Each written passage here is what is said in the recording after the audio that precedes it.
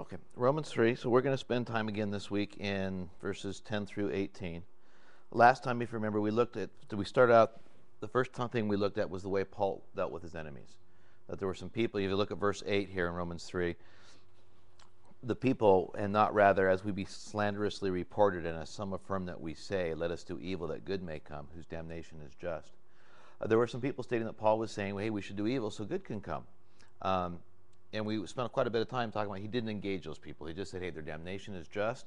We went and looked at all those verses talking about, Paul understood it was Paul's job to preach the gospel. It was God's job to take the vengeance. And it was God's job to deal with the naysayers, the people attacking and defaming him. If Paul had responded in hate, if he had personally taken vengeance, he would have been given an occasion for his enemies to blaspheme the word of God, because he would not have been living what he specifically was preaching. It's called Paul's gospel, right? The gospel. If he wasn't living up to it, people could have said, well, it's not even working on the guy preaching it. They could have said he preaches grace, but he's not graceful. Not living according to the grace of God, not living according to who you are in Christ, does in fact give the world opportunity to blaspheme the word of God. It's interesting, we're looking at this kind of in both of our studies right now, Romans and Ephesians. The world's going to blaspheme the word of God. Don't let it be on account of us. They won't be able to legitimately do it, but we will. We'll talk. We saw that happen to Natalie last week, and we'll talk a little bit about that. But make sure that you're living what you're preaching. I don't get real caught up in this whole thing about being a hypocrite, because I think most people are hypocrites. It's just kind of the way we live our lives. When I was smoked, I would tell people not to smoke. It didn't mean the message wasn't right. It was kind of silly for it to be saying, but the message was still good. I think everybody does one thing and says another in some part of their life. But when you're talking about the Word of God, and you say the Word of God says this, and this is what I do, and then you so obviously willfully do not, boy, that's an issue. That really is.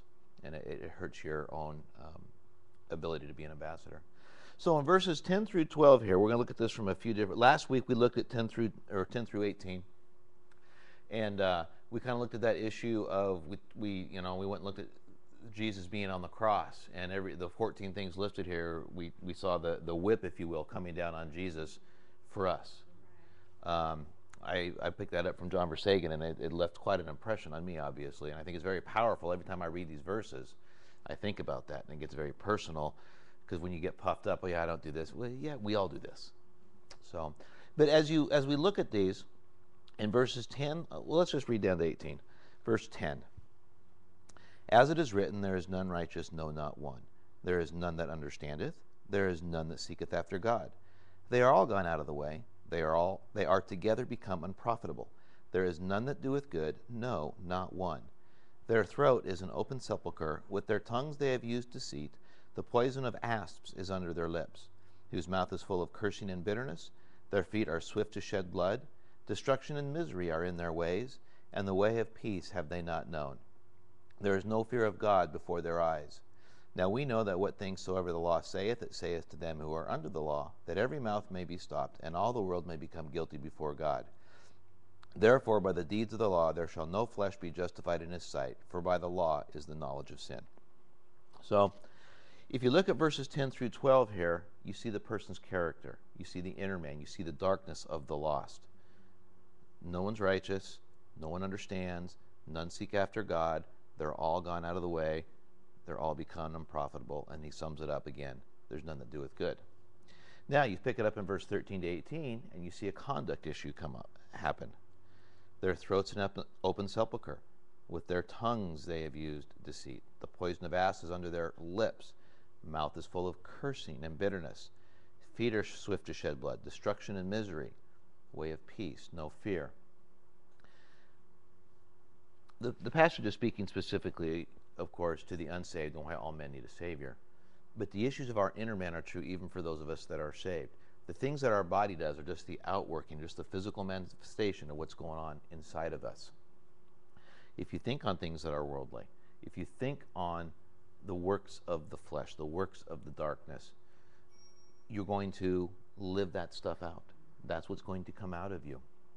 If you think on things that are godly, if you think on things that are righteous, that the fruits of the Spirit will be produced in your body in you, and your body will do things in accord with that. Look over at Galatians 5.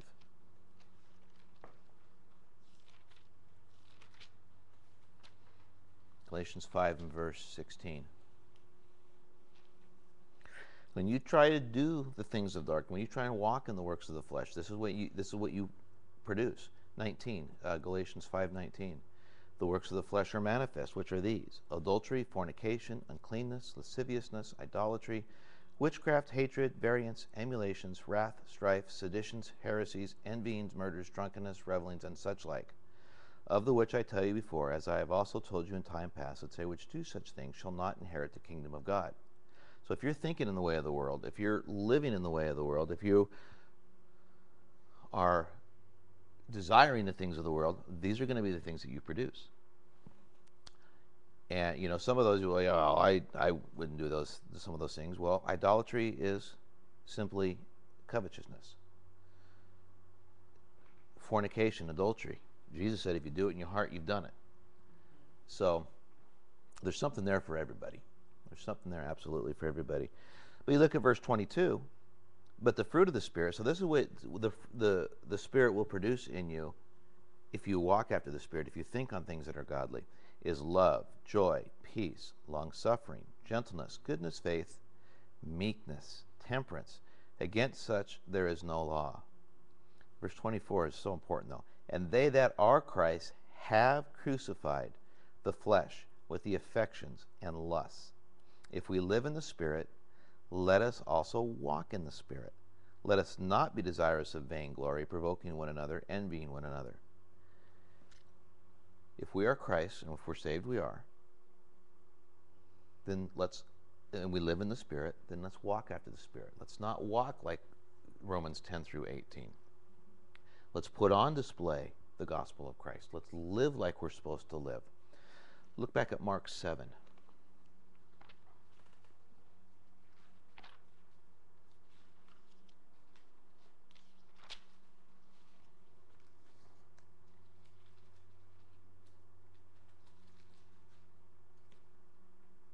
Mark 7 and verse 18. This is the Lord Jesus Christ speaking.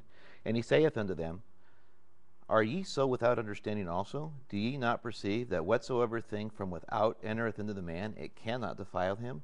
Because it entereth not into his heart, but into the belly, and goeth out into the draught, purging all meats. And he said, That which cometh out of the man, that defileth the man.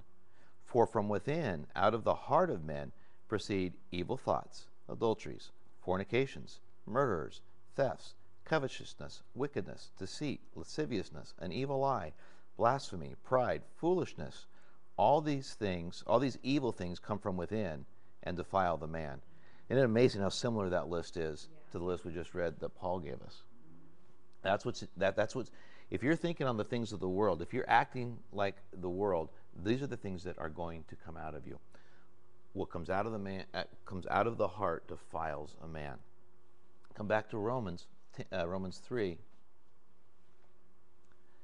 and you see that progression of evil in these verses here. In verses 10 through 14, you see really where it starts. It starts in the heart. 10, 11, and 12. These are heart issues. And then you get to 13. Now no longer are you thinking about it. Now we're going to start putting it into action. Your throat's an open sepulcher. Your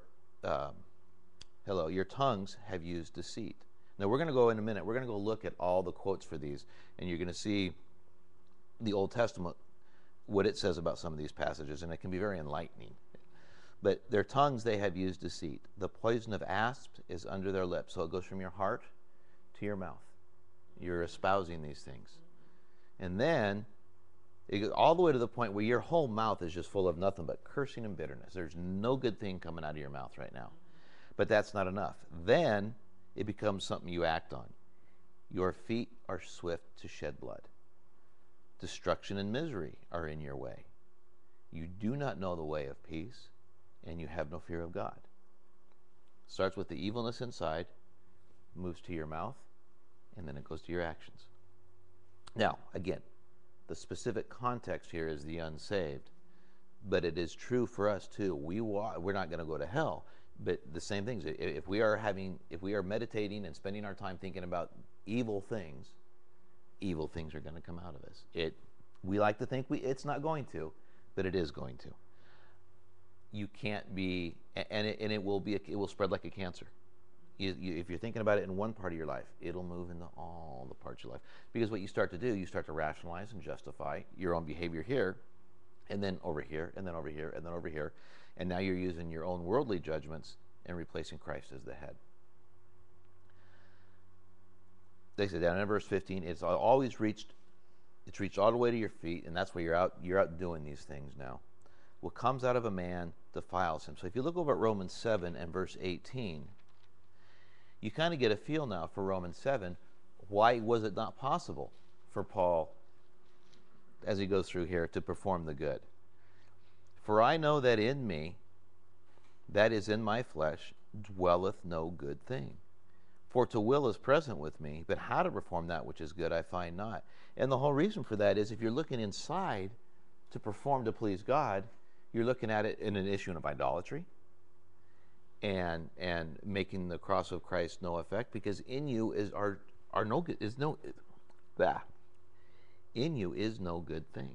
It's the Holy Spirit in you where the fruits of the Spirit come from. It's not from some force of will and being this great person to do it. There is no good thing in your flesh. The goodness is found in walking in the Spirit and your mind being transformed and your inner man being strengthened by the Spirit.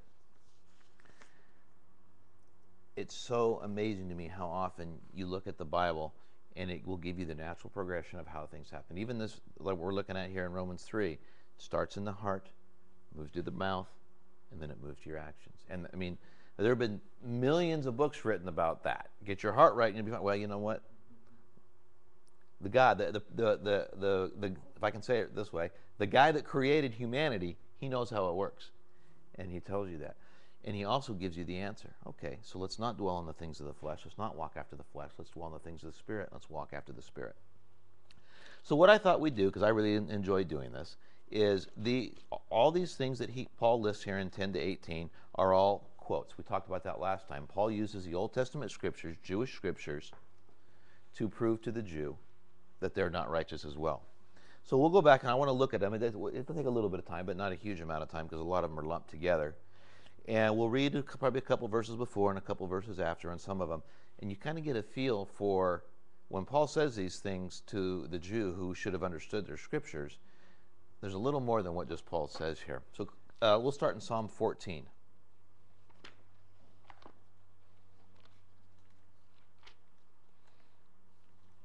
Psalm 14 and verse 1.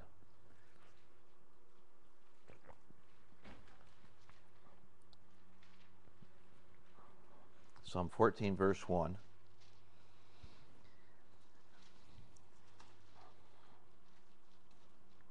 It says, "The fool hath said in his heart, there is no God. They are corrupt. They have done abominable works. There is none that doeth good. The Lord looked down from heaven upon the children of men to see if there were any that did understand and seek God. They are all gone aside. They are altogether become filthy. There is none that doeth good, no, not one." Look over at Psalm 5. So that was Romans 11 or 3, 11, and 12. Romans 5, verse 8. "Lead me, O Lord, in thy righteousness because of mine enemies. Make thy way straight before my face. For there is no faithfulness in their mouth. Their inward part is very wickedness. Their throat is an open sepulchre. They flatter with their tongue." It's interesting. Here it says they flatter with their tongue. Over in Romans it talks about deceit with the tongue. So this is a malicious flattery, if you will. And the next verse, "Destroy them, O God. Let them fall by their own counsels. Cast them out into the multitude of their transgressions, for they have rebelled against thee." And that is eventually what's going to happen to everybody that rejects the gospel. Look at Psalm 10.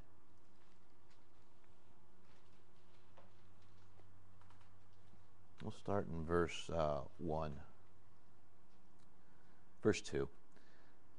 The wicked in his pride doth persecute the poor. Let them be taken in the devices that they have imagined. For the wicked boasteth of his heart's desire, and blesseth the covetous, whom the Lord abhorreth. The wicked, through the pride of his countenance, will not seek after God. God is not in all his thoughts. His ways are always grievous. Thy judgments are far above out of his sight. As for all his enemies, he puffeth at them. He hath said in his heart, I shall not be moved, for I shall never be in adversity.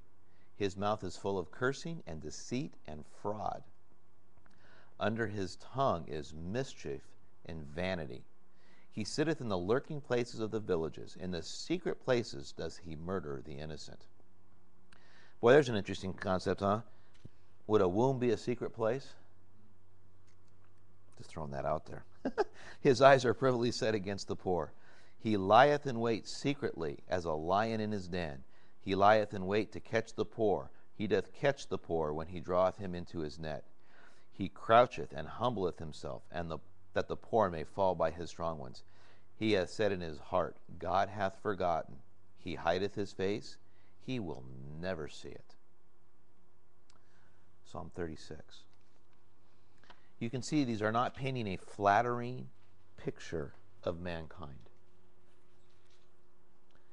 God does a very good job of describing exactly the wicked. And as I read through these things, I go, boy, you can see that happening in society today, big time. Psalm 36, verse 1. The transgression of the wicked saith within my heart that there is no fear of God before his eyes. For he flattereth himself in his own eyes, until his iniquity be found to be hateful. The words of his mouth are iniquity and deceit. He hath left off to be wise and to do good. He deviseth mischief upon his bed. He set himself in a way that is not good. He abhorreth not evil. And then last one is Isaiah 59.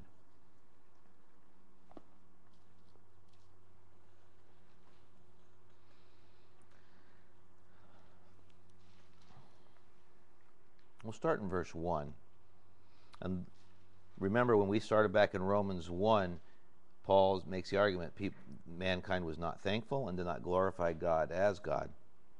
You'll see that issue show up in verse 1 here, and we'll read down to about verse 8 or so. Isaiah 59, verse 1. Behold, the Lord's hand is not shortened that it cannot save, neither his ear heavy that it cannot hear. That's what man's saying. He's saying, God can't do this stuff, even if there is a God. But your iniquities have separated between you and your God, and your sins have hid his face from you, that he will not hear. For your hands are defiled with blood, and your fingers with iniquity. Your lips have spoken lies, your tongue hath muttered perverseness. None calleth for justice, nor any pleadeth for truth. They trust in vanity and speak lies. They conceive mischief and bring forth iniquity. I mean, isn't that what's going on today? Nobody is calling for the truth today. The one thing that is held in contempt above all other things is the truth. 5. They hatch cockatrices' eggs and weave the spider's web. He that eateth of their eggs dieth, and that which is crushed breaketh out into a viper. Their webs shall not become garments, neither shall they cover themselves with their works. Their works are works of iniquity, and the act of violence is in their hands. Their feet run to evil, and they make haste to shed innocent blood. Their thoughts are thoughts of iniquity. Wasting and destruction are in their paths. The way of peace they know not. There is no judgment in their goings. They have made them crooked paths. Whosoever goeth therein shall not know peace. It's amazing that this irrelevant book that's 6,000 years old or whatever it is, written by 40 men, nailed mankind. Yeah. And just nailed them spot on. And boy, as I'm reading through these things here this morning, I go, boy, I can see all these issues coming up. This lack of truth, this lack of judgment, this killing of the innocent in our society today. And look over at Hebrews 4.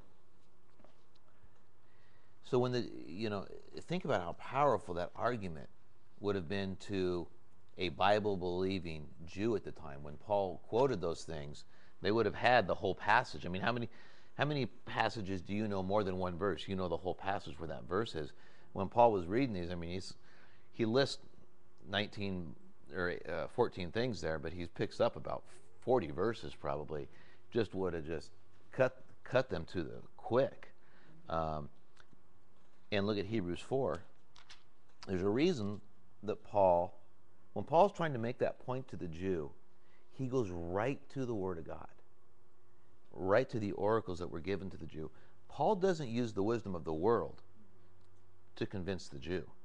He goes to what the Jew puts his trust in, rightly so. The Jew, right? I mean, maybe I shouldn't say they believed it, but a Bible-believing Jew would have believed the Old Testament. They would have been familiar, right? Even the self-righteous would have. All the Pharisees were biblical experts. You know, they could have taught the seminary at the local thing. So when there's a reason Paul does that. Hebrews 4, verse 12. For the word of God is quick and powerful and sharper than any two-edged sword, piercing even to the dividing asunder of soul and spirit, and of the joints and marrow, and is a discerner of the thoughts and the intents of the heart. That's exactly what Paul did. He used that two-edged sword to go to the Jew and say, here's your scriptures. You should know that you are not good. You cannot get justified by your law. Now, the same thing, we can't get justified by the law either. The Word of God's where the power is. It's where the conviction comes from. It's never about our words. It's always about God's word. God's words found in God's word. Don't ever think the actual words on the page don't matter. We talked about this on Thursday. But you're always better to quote the verse, and you're always better to show the verse. And today, that's very easy. And I assume everybody has a Bible on their phone. It's very easy to show the words because the words matter. Understanding comes from God's word, and God's word rightly divided. Sometimes we get intimidated that, well, I can't say it because I don't speak really well, or I don't have excellent speech or great wisdom. All you need to do to speak is to have the Word of God. It's all you need to do. Speak the verses that you know. Show the verses. The Bible will do its job if we will get out of the way. If anything, what you should learn making the assumption everybody here is saved, when you go through these first 3 chapters of Romans, the thing that really sticks out to me is that every argument that man can make, Paul answers. You don't need to find a new answer to an argument. It's already been made. If you're making an argument that's not in the Bible, you probably need to pick a better argument. And you probably need to pick an argument that's out of the Bible. Because the argument in the Bible is going to have a lot more weight and a lot more convicting power than any argument you can make. Look back at Romans 3.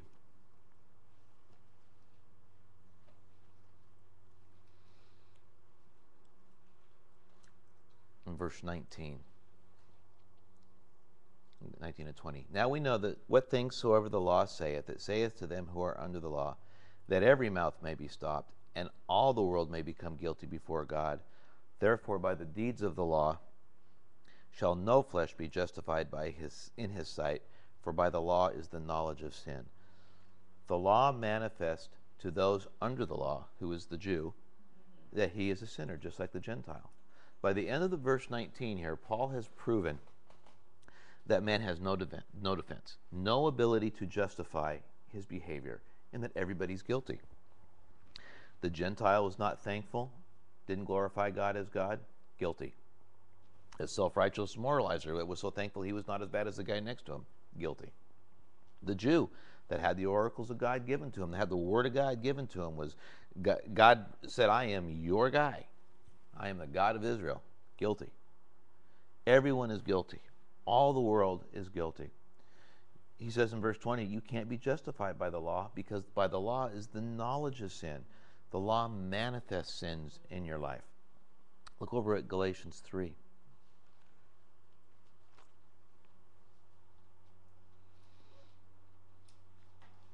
I think we looked at this last time, but Galatians 3 and verse 22. But the scripture hath concluded all under sin, that the promise by faith of Jesus Christ might be given to them that believe. You know, if everybody wasn't under sin, the promise couldn't be given by faith to them, because then they could have earned it. If you could earn it, it wouldn't be given to you by faith. But God has concluded everybody's under sin today. Therefore, the promise is by faith. The law was given to convict all under sin. The law has condemned all men. The law is not the answer to sin. You can't control sin by the law. All you can do is be made aware of sin through the law. It's the knowledge of sin. It is not the control of sin. The Jew, remember, he rested in the law. And that very law showed that he was guilty before the very God that he boasted in. The law showed the Jew that he was guilty before God. That's a pretty easy concept to get. They had the law said okay. But how does the law condemning the Jew prove that all the world's guilty before God? If you go back to Romans 3 and you look at that verse, that's really the point he's making. 3:19. Now we know that what things soever the law saith, it saith to them who are under the law. That's the Jew. That every mouth may be stopped, and all the world may become guilty before God. Well, it does it in two ways. Mankind, and specifically the Gentile, was declared without excuse back in chapter 1, verse 20. So when the Jew, who wasn't given up and had the oracles of God, was shown to be guilty, that would conclude everybody, because God gave up the Gentiles because they were guilty. And then he comes along and says, okay, now the Jew too, he's guilty. Well, that's everybody. The other part of that is, if a Gentile had become a proselyte, that wouldn't help him out. Proselyte, converted to the Jewish religion. He would converted to the Jewish religion. He was now part of the covenants and the law, but that didn't help him, because the very law and covenants he was putting his rest in showed that he was still a sinner. All the world. The law shows that all the world is guilty. Admitting guilt is the first step in a person's salvation. It's been truthfully said, nobody ever got saved from hell without knowing they had to go to hell first. And that's what this book will do. It will convict. When your mouth is stopped, when you quit excusing yourself, when you quit justifying yourself, when you quit rationalizing your behavior, when you admit your guilt, you've taken that first step, if you will, to salvation. You get saved by putting your faith in the shed blood of Jesus Christ on the cross as payment for your sins. If you continue to justify your actions, if you continue to say that you're not that bad, I'm not as guilty, I'm not that guilty, then you have not admitted that the shed blood of Jesus Christ is enough. You've said, well, it's his blood plus my not being that bad, because I meant good. But it's not.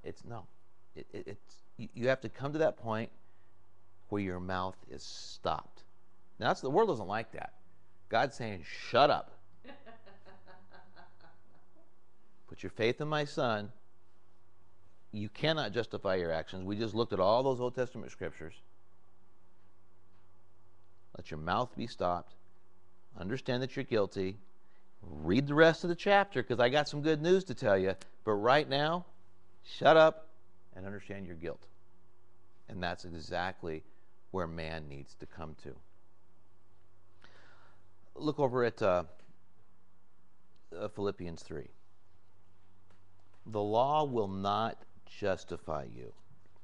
Performing the law will not justify you. Philippians 3, verse 9.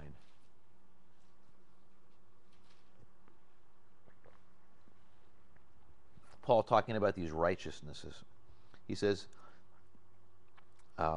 Verse 8, yea, doubtless, and I count all things but loss for the excellency of the knowledge of Christ Jesus my Lord, for whom I have suffered the loss of all things, and do count them but dung, that I may win Christ, and be found in him, not having mine own righteousness, which is of the law, but that which is through the faith of Christ, the righteousness which is of God by faith.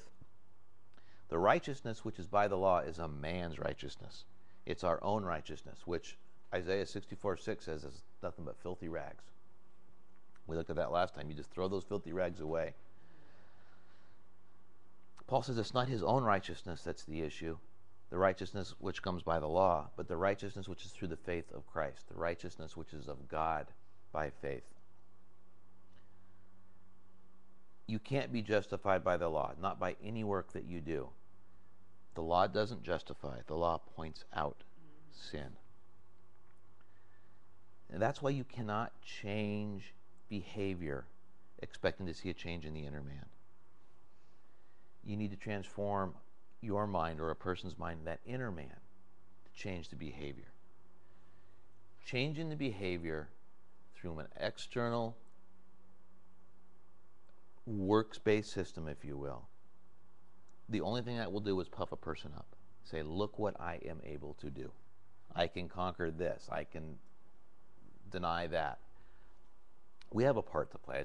This is not this thing where God zaps you. You definitely have a part to play, but you need to rely on the power that is of the Holy Spirit and not the law. This is where I want to spend a little bit of time on today, because the point Paul is making here is that no one can be justified by the law is in fact the opposite of what a lot of Christianity is teaching today. I've taken in the ongoing culture wars, I've taken an interesting look at what I have seen, and it's a great thing, because with the age of the internet, you can see all the wackos. You can see all the wackos, and you got to be careful. You got to understand there's an extreme on both sides. But can I tell you, boy, Christianity today is not doing themselves a world of good. I mean, I understand why the unsaved look at a lot of Christians and think they're a bunch of bozos and idiots, because, well, they're a bunch of bozos and a bunch of idiots. Today we're hearing, if you do this sin, you're going to hell. If you don't do such and such, you're going to hell. They say loudly, if you're a homosexual, if you're in a gay marriage, you're going to hell. Yet they never mention that same great TV preacher making millions who has an affair on his wife about going to hell. He's a great man. Little issue with the flesh, but he's a great man. The truth is that the wages of sin is death. Every sin results in death. Many in the church today are teaching a work-based salvation. That you must act a certain way to get to heaven. And dress a certain way to get to heaven. Or you must act a certain way to prove that you are saved. That's not the gospel today. That's not the glorious gospel of Christ. The glorious gospel of Christ is that Lord Jesus Christ came in the world to die for sinners. He came into the world, he loved sinners, and he paid the penalty. The righteousness of God is available to all. What Paul's talking about right here, it's available to everybody, but it's only unto or upon all those that believe. And believe that the redemption is found in Jesus Christ. Redemption is not found in any work you can do, in any man that speaks from a pulpit. It's not found in any church. It's not found in any dogma. It's not found in any silly guy in Italy right now with a white hat on his head. Redemption is found in the Lord Jesus Christ, and there's no work that can be done for salvation. Again, if you want to change society, you don't do it through the law. You do it through changing people. If you want to change society, preach grace and peace. Get people saved, show them who they are in Christ, and then watch that work out in them. Get out of the way, let the Holy Spirit work in them. All the law does is manifest the unrighteousness of man. Manifest that all are under sin, all have sinned and all are guilty before God. The response of the unsaved to that knowledge, to that light, though, is the issue.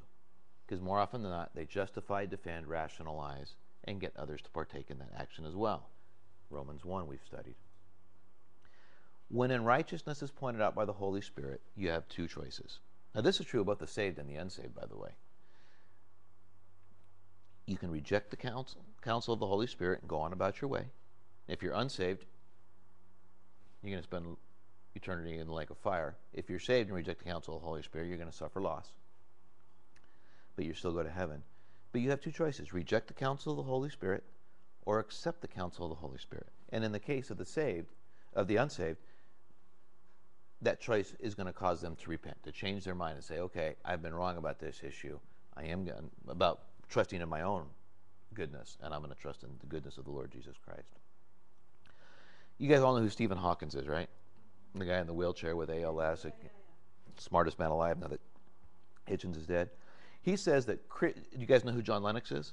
No. Okay, he's a professor of mathematics at the University of Oxford and a very strong Christian, and he goes around and debates all these guys. Okay, so Stephen, I love this line, and I was able to find it last night. Stephen Hawkins, the atheist, says, Christians believe in fairy tales because they're scared of the dark. John Lennox has got the greatest rebuttal for that. He says the atheist believes in fairy tales because they're scared of the light. And I love that quote. I really appreciate that quote. And that you appreciate that quote? The quote, yeah. Yeah. I mean, John Lennox, I don't know much about him. I just know he takes these guys to task. And boy, he's right in the middle of it. I mean, the University of Oxford, he's an intellectual elite. Wow. And he has the bona fides. They can't just write him off as a wacko.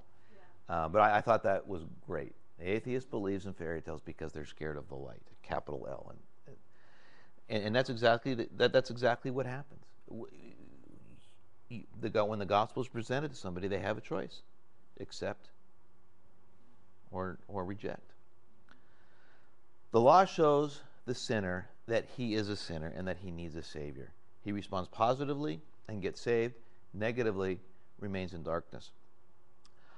We talked about it. Natalie got attacked by the thought police last week, and you know the person that sought her out in that was just attempting to justify and rationalize her own thoughts and her own beliefs that are at odds with God.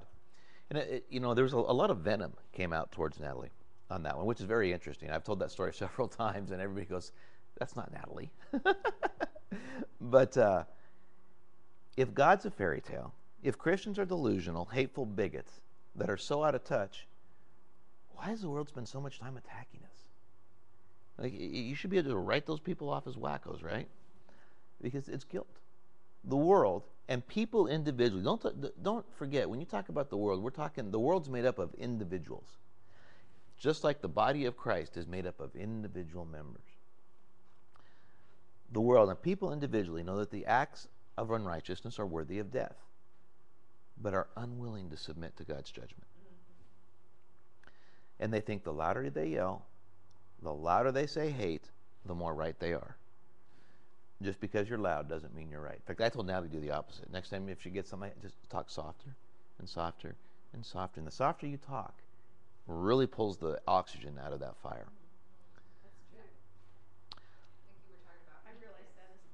Meekness, yes. As a parent, yes. I learned that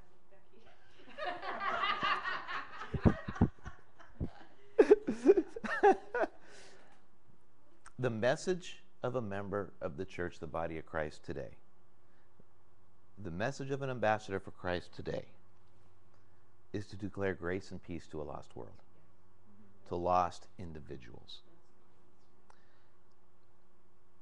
I got reminded when we were down in Sacramento, Jesus loves the world. Oh, but he loves me. Make it personal. There's a judgment coming. The world's going to hell in a handbasket. The world's made up of individuals. Don't forget, when we talk about the world, it becomes very impersonal. We're talking about our neighbors and our coworkers and maybe some behavior that's manifested in our own selves even. if you could get an unsaved person to quit his sinful behavior, that person would still go to hell. Stopping sin does not save a person. By the works of the flesh, by the deeds of the law, there shall no flesh be justified. When talking with the unsaved, the issue is that all have sinned and come short of the glory of God. Jesus Christ loved them. Jesus Christ died for them. And that putting their faith in the shed blood of Lord Jesus Christ, they can go from being dead to alive, from being in Adam to in Christ, from an eternity spent in the lake of fire in hell to an eternity spent in heaven, reigning and ruling with Jesus in the heavenly places as joint heirs. Look over at 1 Timothy. It will be awesome. It will totally be awesome. Look at 1 Timothy 1.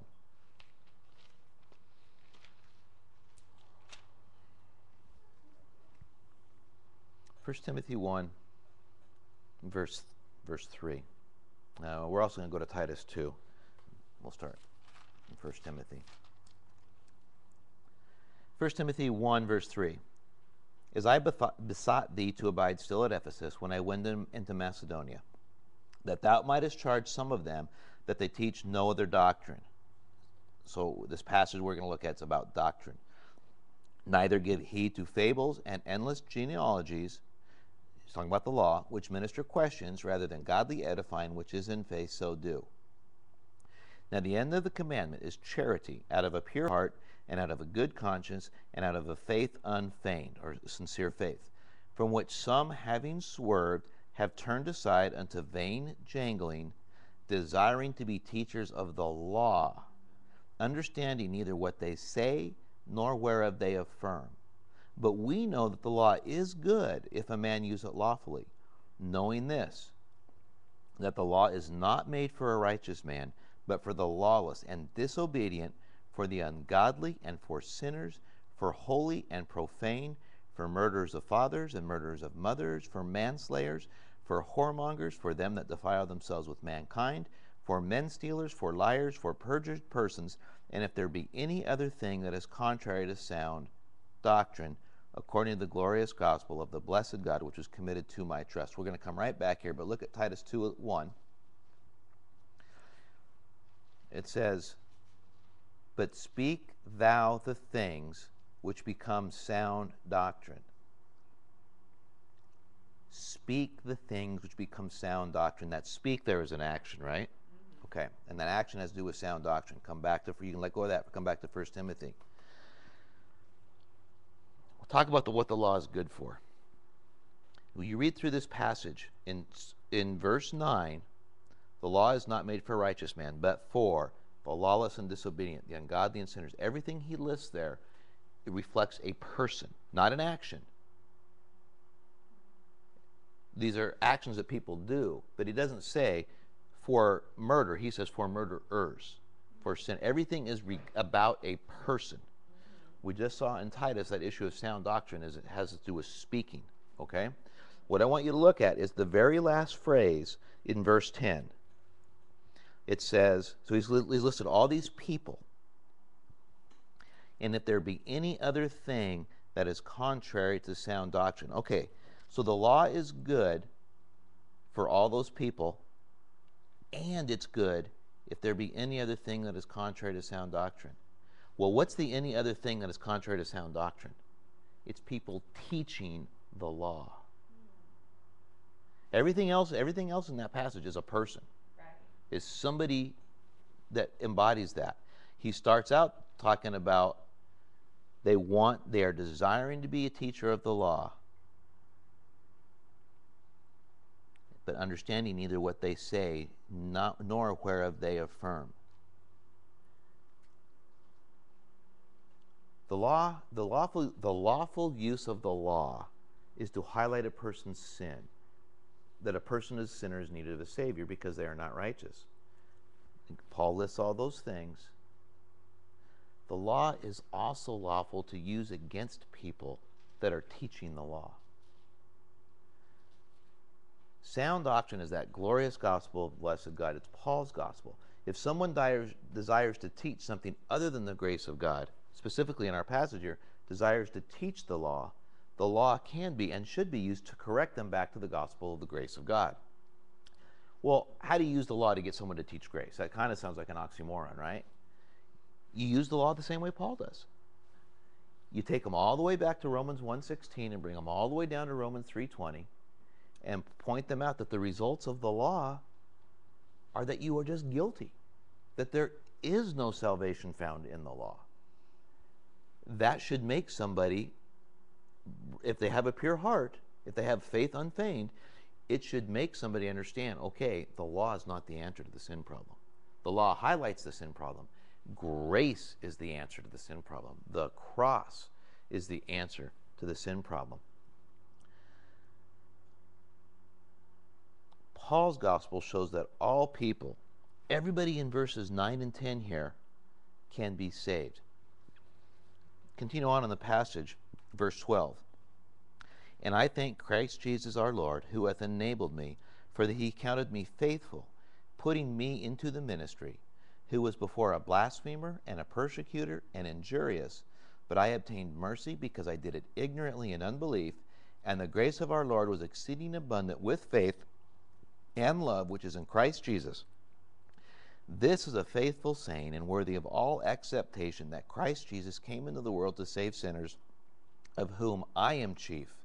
Howbeit for this cause I obtained mercy, that in me first Jesus Christ might show forth all longsuffering, for a pattern to them which should hereafter believe on him to life everlasting. Now unto the King, eternal, immortal, invisible, the only wise God, be honor and glory forever and ever. Amen.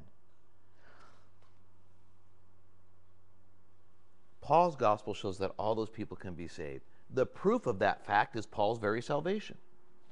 Paul's salvation proves Paul's gospel, if I can put it that way. Paul was the chief of sinners. Jesus Christ came into the world to save sinners. If that's the pattern, and is that the pattern? Yes, it is. That Jesus Christ's death saved sinners, as evidenced in Paul, then everyone can be saved if they believe. Salvation is not an issue of being good enough, but in trusting in the shed blood of the Lord Jesus Christ. That's enough to save you. It's not an issue of sacrificing yourself, but in trusting that Lord Jesus Christ was the propitiation, was the fully satisfying sacrifice for your sins. When Christendom changed its focus from getting the lost saved to changing society, they lost their way and they lost society. God's not your political ally. He's the creator of the universe, dispensing grace and peace, and there's a time of today, and there's a time of judgment coming. I say again, if you want to change society, get people saved and teach them to understand their identity in Christ, and you will see a change. One of the great big huge local evangelistic organizations used to have a great big huge concert every year, free concert, but to get to the concert you had to listen to a gospel presentation. That's what the church has always done, right? The missions, come and get your free meal, gospel presentation. This big organization, the city of Portland, said, okay, we want you to keep doing what you're doing, but no more gospel presentation. And they said, okay. It's about pride. Look what we can do. And they've lost their way. The church has become a political organization for societal change. Now, do I agree with a lot of those things? Sure. I agree with a lot of things that they do, but that's not the church's focus. The church's focus is to get the lost saved and get those that are saved to understand their identity in Christ. Now, the church doesn't even understand that issue right now. It is also popular right now. I've probably spent too much time on the internet reading, but for We've been reading the same thing. yeah, What you're talking about is it makes me angry, and it's not angry at the other side. It's angry at what should be my side, if you will, which is not my side. It's popular right now, and this one kind of hurts, for Christians to say one thing, do another, and then use this explanation. Yeah, I know I'm a sinner, but I've been forgiven, so what? It's okay that I sin. But the sin that you do is not okay. And that's true. Yeah, we're all sinners. The bumper sticker, Christians aren't perfect, they're forgiven. Yeah, but that's not an excuse for bad behavior. Essentially, what Christians are doing, they're using the cross as an excuse for bad behavior. And that's not right. It's this arrogant attitude that I'm Christian, I'm forgiven, and therefore my behavior doesn't really matter. It's like the Pharisee. And you know, the Pharisee and the sinner that do the prayer, and the Pharisee says, I thank you that I'm not as bad as him. Well, you are. The Christian says, I'm forgiven, my behavior doesn't matter. I mean, I'm only human, of course I sin. You, however, you're unsaved. You're so much worse than me because you're not forgiven. Being forgiven doesn't make you any better than anybody else. It makes you forgiven. And it makes you with a different destiny. Being saved doesn't make you better than the unsaved. It just makes you saved and with a better destiny and with an understanding. Instead of sharing the gospel of grace with lowliness and meekness, the unsaved are being told they're going to hell unless they change their behavior. Never having the gospel shared with them. The reason I put my post on Facebook was because I read literally hundreds and hundreds of comments and never once saw a gospel presentation. Not one time. I saw a lot of vitriol on both sides. Not one gospel presentation. And that's what's happening. Can I tell you that you're going to hell too for your actions, except that you're saved? Except for what Jesus did on the cross. Use the law to show the unsaved that they're sinners. Use the gospel of grace of God to show them how they can change their destiny. From being in the lake of fire to ruling and reigning with Jesus Christ in the heavenly places.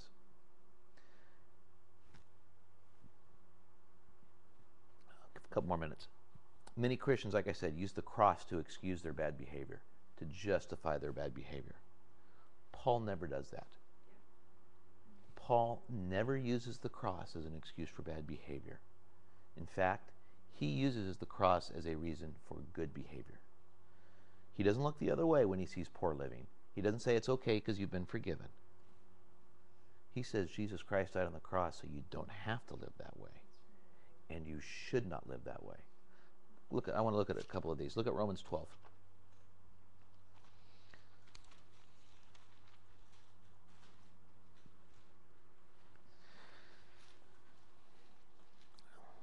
Romans 12, verse 2. Verse 1, I beseech you therefore, brethren, by the mercies of God, that ye present your bodies a living sacrifice, holy, acceptable unto God, which is your reasonable service. Be not conformed to this world, but be ye transformed by the renewing of your mind, that ye may prove what is that good and acceptable and perfect will of God. By the mercies of God, live like who you are in Christ. Look at Galatians 1, verse 4. Who gave himself for our sins, that he might deliver us from this present evil world, according to the will of God and our Father.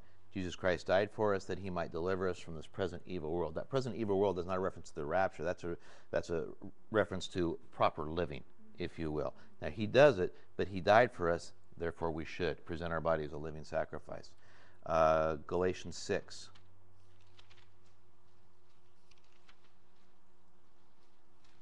This is a good one. It's a very good one.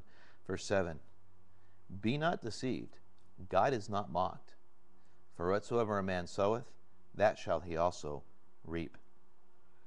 For he that soweth to his flesh shall of the flesh reap corruption, but he that soweth to the Spirit shall of the Spirit reap life everlasting. Let us not be weary in well-doing, for in due season we shall reap if we faint not. As we have therefore opportunity, let us do good unto all men, especially unto them who are of the household of faith. It does say all men, especially to those that are of faith, but it doesn't say you don't have to be good to the unsaved. Look at Ephesians 2.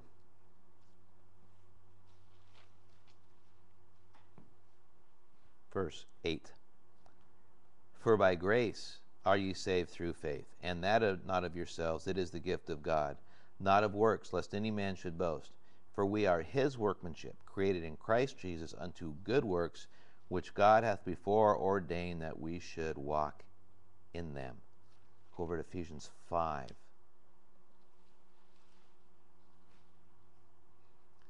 Verse 1. Be ye therefore followers of God as dear children, and walk in love, as Christ also hath loved us, and hath given himself for us an offering and a sacrifice to God for a sweet-smelling savor. But fornication and all cleanness or covetousness, let it not be once named among you, as becometh saints. Neither filthiness, nor foolish talking, nor jesting, which are not convenient, but rather giving of thanks.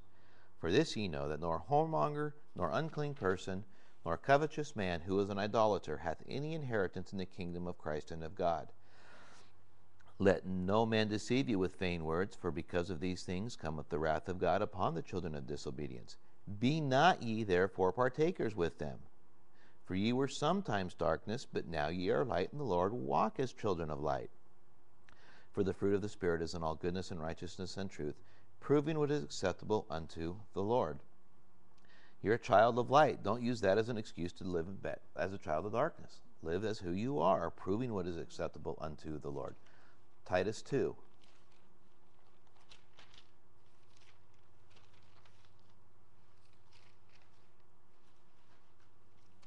Verse 14. Who gave himself for us?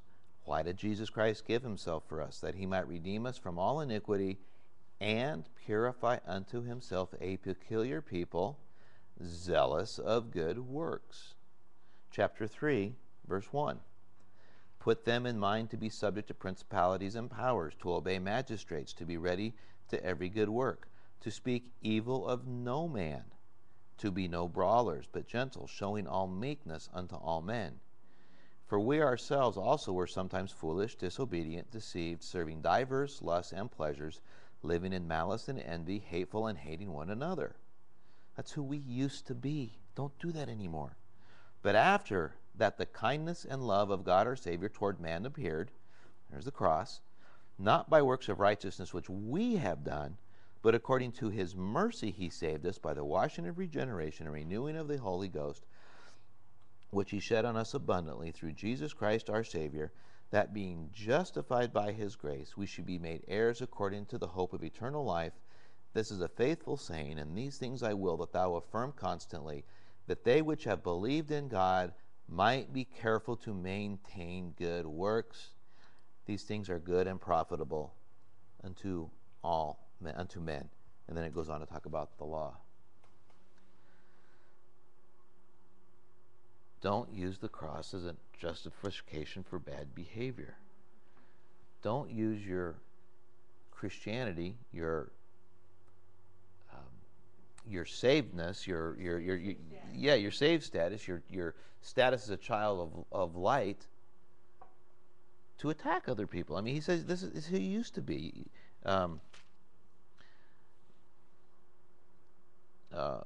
We used to be foolish, disobedient, deceived, serving diverse lusts and pleasures, living in malice and envy, hateful and hating one another. That's the battle going on today, right there. Titus 3:3 is the battle going on right now today. But we're acting like the enemy. And I don't mean us necessarily specifically, but the culture wars today, the culture wars are being won by the other side because the Christians aren't really showing up real well. They're not showing up according to the gospel of grace. It's like I said, Christianity looks out and thinks the gospel is only for the unsaved. No, the gospel's for everybody. Once you're saved, you still need the gospel. It tells you how to live. The very passage we're in, it's the great grace of God that bringeth salvation, teaches us. The very thing that saved us is what teaches us. That's my soapbox. I'm upset. And I got to stay off the internet. And, I can read the articles are fine. It's the comments that are driving me up a wall. And the lack of understanding, and the lack of depth, and the lack of love, the lack of charity. Yeah, a lot of judging going on. Because we were once there ourselves. And improper judgment. I mean, I don't have a problem calling behavior bad. I mean, I expect my wife to call my behavior bad, and for me to call my kids' behavior bad, and I don't have a problem with calling the behavior bad, but to say I'm better than you, or that's going to send you to hell. Well, yeah, all our behavior is going to send us to hell. We're saved. Thank goodness we responded positively to the gospel by the grace of God. And share that. Be an ambassador. Proclaim grace and peace. Don't declare judgment and wrath, because there's a fundamental misunderstanding that God is, this is a time of judgment and wrath from God today. It is not. I wish I had the chart up. It is a time of grace and peace. It's the very first thing Paul says in every epistle he writes. It's not the gospel. Paul's gospel is not the gospel of the judgment of God. It's not the gospel of the law of God. It's the gospel of the grace of God. There, I said it. Dear Heavenly Father, we thank you that we can come together and that we can study your word. We thank you, Lord, that we do live in a time of grace and peace. And my prayer for all of us, myself included, Lord, that we would live a life in accord with the gospel of grace, Lord, that we would not grieve the Holy Spirit, that we would work with the Spirit, allow the Holy Spirit to transform us, and that we would put on display the life of Christ, and that to a lost world we would proclaim grace and peace, Lord, and that we would see the unsaved saved and the saved be brought onto maturity, Lord, and whatever part we can play in that, I pray that we will speak boldly when given the opportunity, Lord.